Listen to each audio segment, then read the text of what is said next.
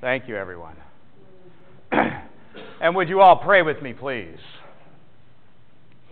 Most holy and loving God, it is a privilege to be in this holy space again this day, where we may hear your word proclaimed once more, sing beautiful songs in your name, and seek your blessing upon us.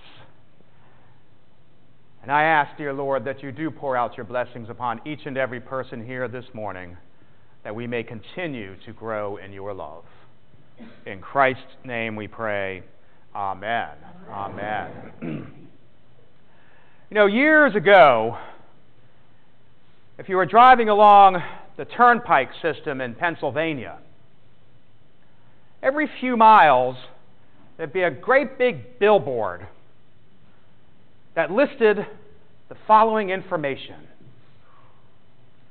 what the speed limit was along that part of the highway, and for how many more miles that would apply, so you knew. But then right underneath that was a list of all the different penalties you could incur if you broke the speed limit.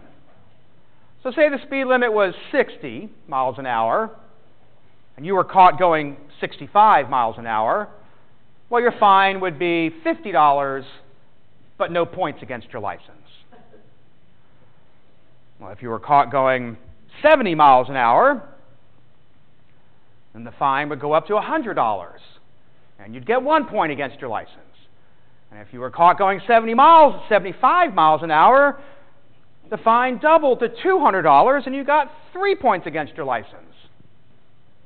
And finally, anything over 75 miles an hour, you were arrested, fined $1,000, and your license would be suspended or even taken away from you. When I used to see these signs on our family trips that we took each summer from Maryland to Maine, I was not yet old enough to drive myself, and my father was not someone to go over the speed limits. But some of my older brothers would tell me that when they drove along that turnpike, they would go through and do the mental calculations on how fast they could go based upon, one, their perceived risk of actually getting caught, and two, how much of a penalty they could afford if they were caught.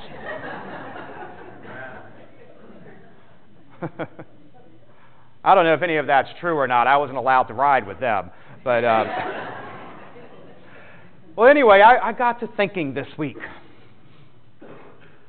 that is exactly how a lot of people view God and all those commandments in the Bible. And if you break one or some or all of them, well, that is what is called sin, and God is going to mete out some punishment against you. There is a stated baseline somewhere in the Bible, and if you go over that line, here's what happens. Column A, column B type of thing. And there are plenty of people who can point to actual verses in Scripture that give exactly those kinds of descriptions.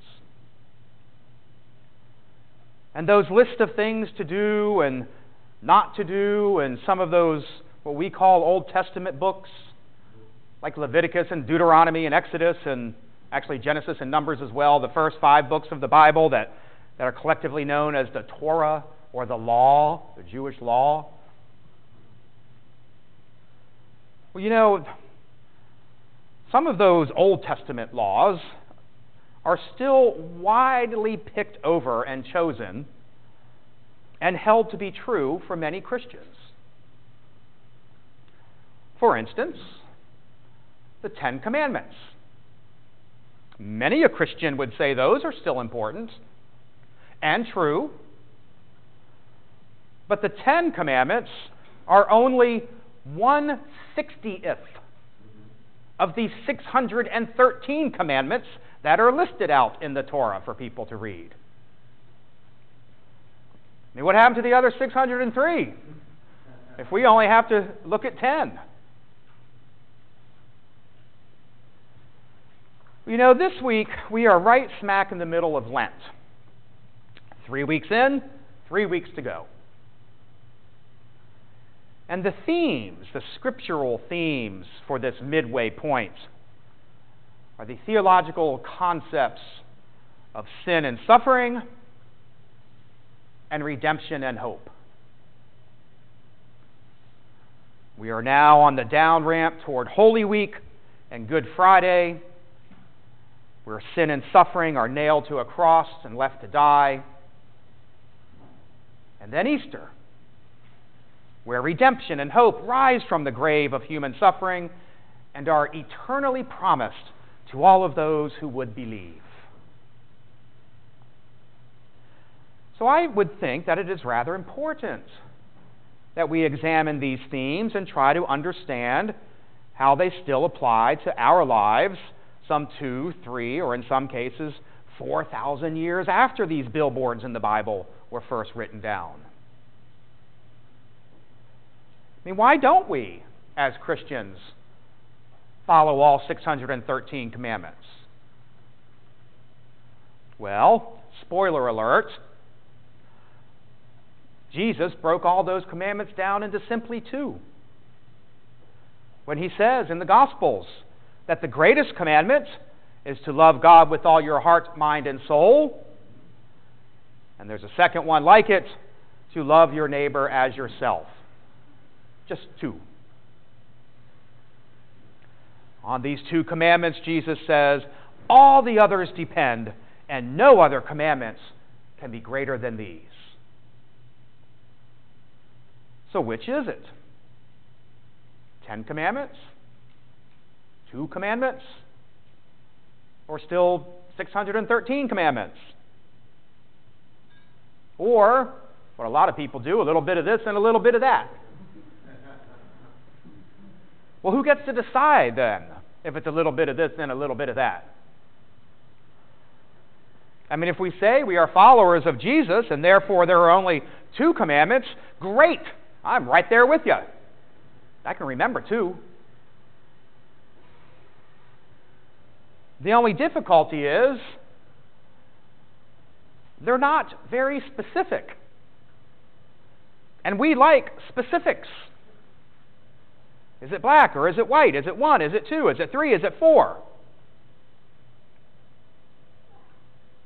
Is all homosexual behavior condemned to the fires of hell? Or was that referring to something completely different? And that same-sex and same-gender love was not addressed in the Bible at all. Of course, on that same line of thinking, are all extramarital relations condemned to those same fiery furnaces of hell? You know, because the biblical word that often gets mistranslated into like homosexual is that one that, fornication. You know that great word in the Bible, fornication. Well, that just means all sex outside of marriage. It's pretty all-encompassing. It's not gay or straight. It doesn't matter. If it's outside of marriage, you're fornicating and you're going to hell. Column A, column B. Well, then let's go back to love God and love your neighbor. But how? Again, there's a lot of people who will say, you know what? Maybe we do need those 10 commandments after all. That they are still valid in forming some sort of ethical foundation for our society and the basis of our own moral compasses. That was a good sentence. That sounds good, right? Phew. Well, that should settle it.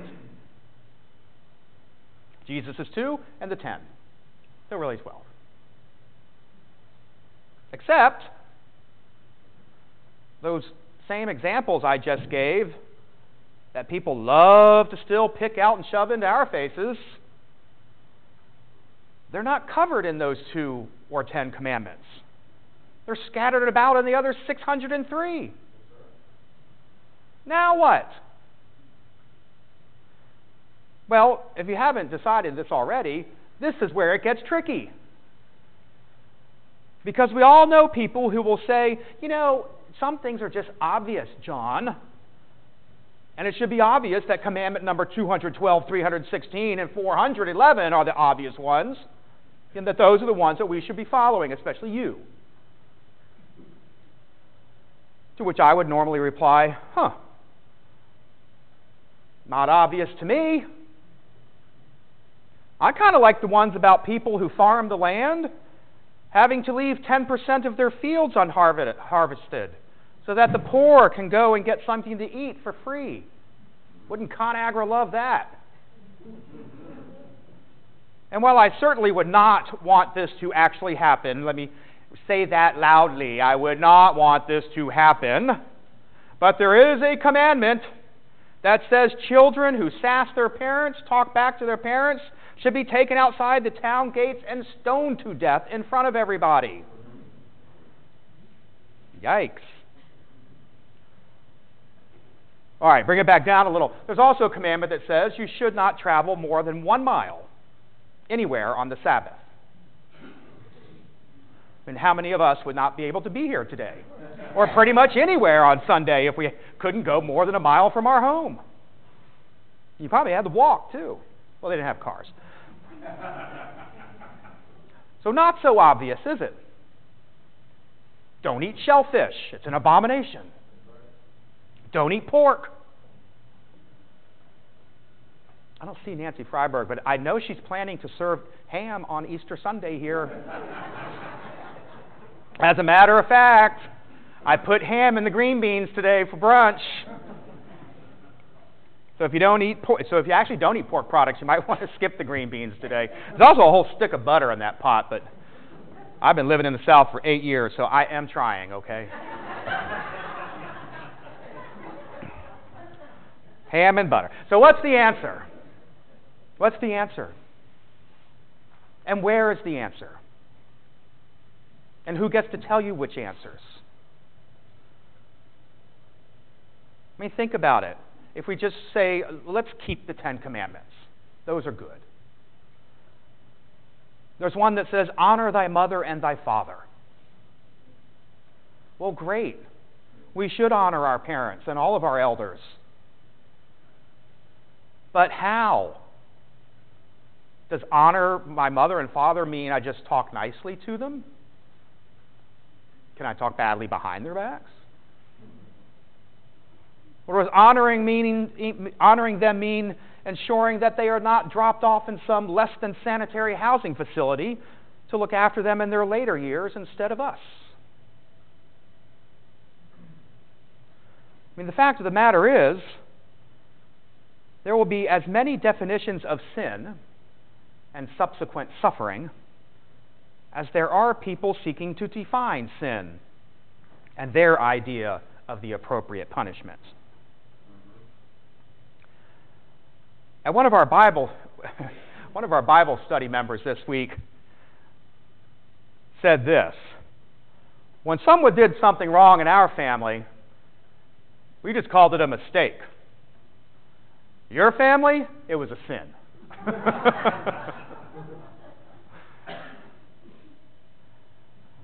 Well, I would like to approach this topic and provide an answer for it from the other direction,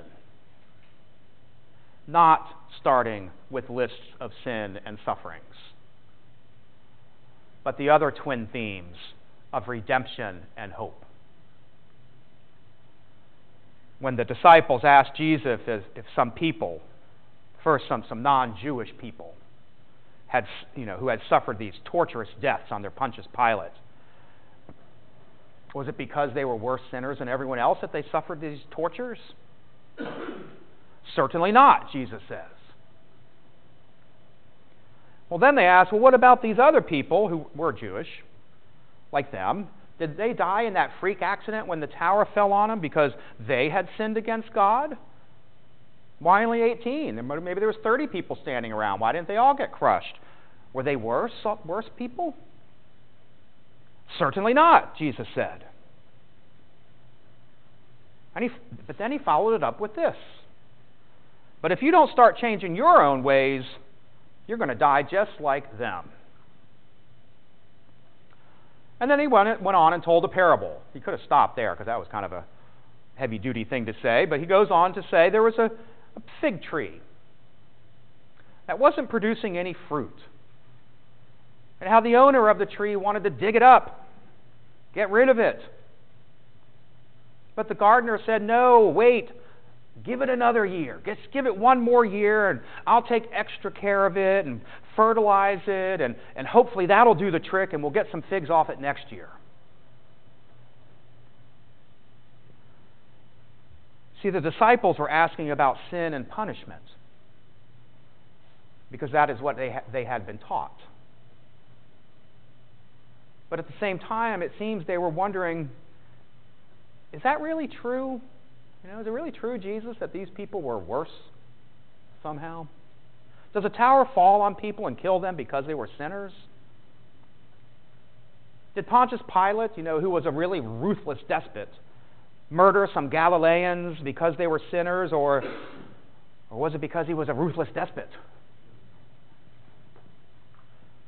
And Jesus told them, no. They did not die because these horrible deaths because God had chosen them out of everyone else because they were worse sinners than everyone else. That is not how it works. Instead, God seeks to bring people closer by loving and nurturing and giving it just one more year, just like the gardener in the parable. And that when Jesus told his disciples that they would die just like these others had, if they didn't change their own ways, I really don't think Jesus was saying that a tower was going to fall on them if they didn't change their ways, or that they would be murdered because they broke a law under Pontius Pilate. I think what he was saying was, stop with this billboard attitude of who gets what punishment based on what crime or sin or misdemeanor they committed. I'm telling you that all you need to worry about is loving God with all your heart, mind, and soul, and love your neighbor as yourself. And if you need help figuring out what that means, come talk to me, he said. That's why I've come. Yes, there should be some obvious things in life. Like be kind to people. Oh, don't kill people. Feed them when you can. And don't deny them food when you can't. Help out in some other way. Stop cherry-picking some old laws that were written down thousands of years ago, and instead use your head and your time to think about what it means to love God and your neighbor. In other words, stop condemning and start loving, even if it kills you, figuratively or literally.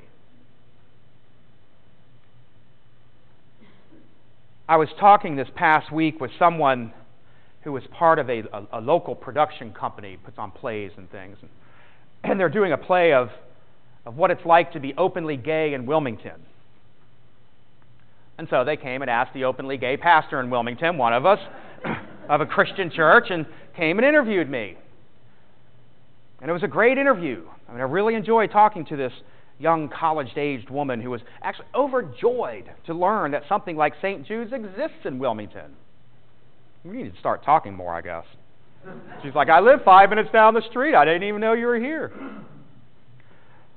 Anyway, one of the questions she asked was, what would I say to someone who called me or met me for the first time and asked about what I thought about their sexuality and what they had been taught in their young lives about the sinfulness of their whole being because of that, and how there was no way that they could be part of God's plan? What would I say to someone? And I told her I hope I would say the following. Matter of fact, I need to cut this out. And tell people that you are wonderfully made and beautifully created. And that, yes, there are many voices in the world who would try to put conditions on that, some over here and some over there, but the only voice you ever need to listen to is the one that says, I knew you before you were even born.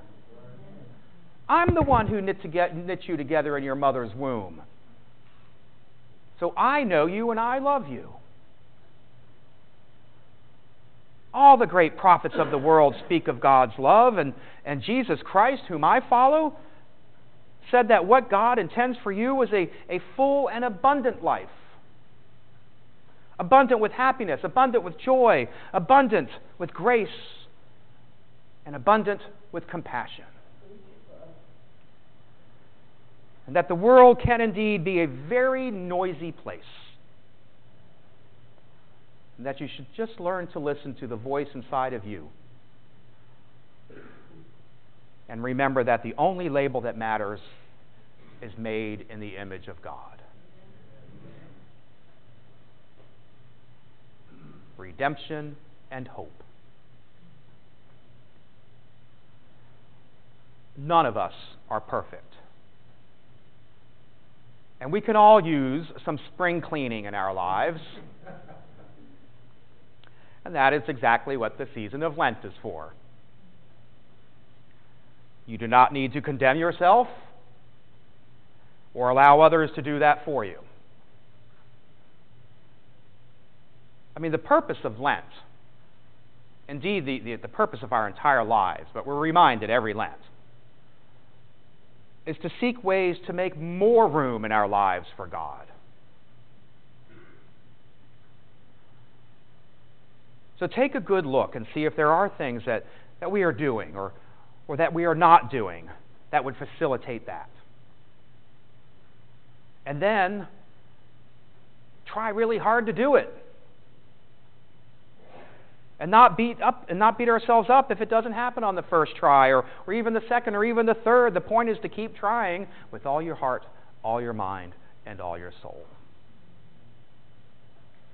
And know that Jesus still stands here to saying, I will never give up on you. For I know that you are wonderfully made, and that I love you now just as much as I have since before you were even born. And that nothing can ever separate that love that is between us. My friends, allow your souls to yearn for God, just as much as God's heart yearns for each of you. And in the end, even if that is all we ever accomplish in life, you can expect to see the one who came to give us life and to say in our death, welcome home, my good and faithful servant. Enter now into the joy of the Lord. Amen. Amen. Amen. Will you pray with me, please? Holy God, your love is truthful. Give us the insight to speak the truth in love and for the sake of your kingdom, and not out of a need to appear clever or right. Your love is not quick-tempered. We pray for those who are angry and violent, and for their victims, for children who fear, elders who are abused, and people trapped in relationships that injure and harm. Your love bears all things. We remember before you those with heavy burdens, many cares, much stress, and just too little comfort and help. Allow them to seek their comfort in your holy arms, which never fail to reach and to hold us. For even death does not trespass on the breadth and the depth of your love.